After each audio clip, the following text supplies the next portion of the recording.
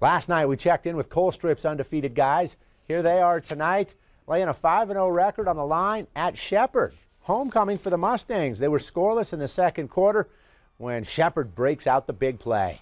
Jake Trotter, 80 yards for the touchdown. Shepherd up 7-0 in a tight game at halftime. Third quarter now, Mustangs add some cushion. Cole Michaels, watch him, nice cut, slips a tackle, and he's gone 40 yards for the touchdown. Those were the only two scores the undefeated Colts gave up tonight. But Colstrip could not match it on offense. Ty Bradley tackled in the backfield here by Cameron Powell. Shepherd hands Colstrip its first loss of the season, 14-6, the difference in now.